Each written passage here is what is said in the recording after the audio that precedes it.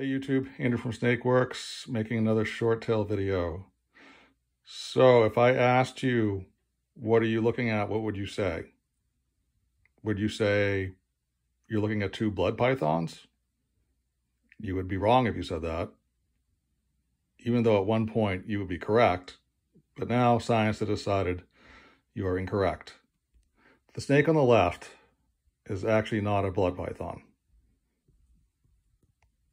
For a long time, that was referred to as a black blood, which is a pretty cool name. Now, that is referred to as Python curtus, or a black curtus, or just call it a short tail. This is a blood python, Python bronchosmi, or short tail. Confused?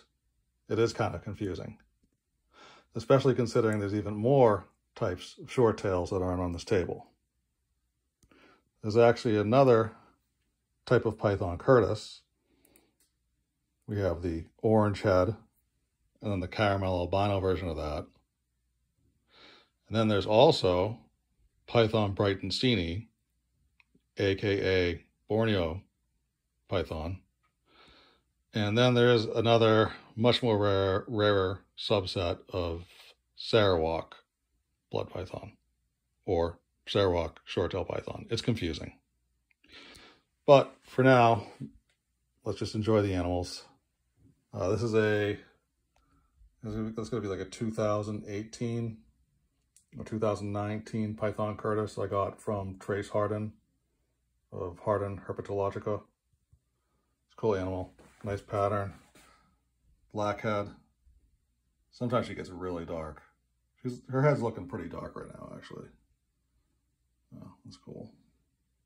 Orange eyes. This guy right here is a 2017 Martyr line that was bred to a VPI stripe line blood python, and that was the result. So he is a male, he is ready to breed, and he is just waiting for some of these females to grow up. I would not breed these two snakes together. I think you'd get a very muddy looking animal. So the bronchosmi will go to other bronchosmis. The curtus will go to another curtus. I actually don't have a male for this girl. Kind of ironic. Got two snakes, but without mates right there, and they can't mate together. I mean, you could put them together, but the basic point of line breeding these animals is to produce just more incredible traits and characteristics. And if you were just to breed these together, you'd end up with just probably a brown animal, which, you know, would be disappointing. Something I should say about these curtises, they have a very aggressive feeding response, and they're also just a lot calmer.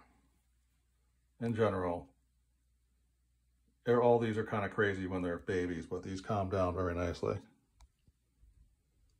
Unlike the bronchosmi, which none of mine are crazy, but I think if you're better off, if you're worried about getting a blood python or a short-tailed python, get one of these black ones. And I think you'd have a better first-time user experience. This head's really light gray right now. His head will be dark. Not quite as dark as that curtus's head, but dark. Look at that thing. Intelligent creature is searching. You see the eyes moving back and forth.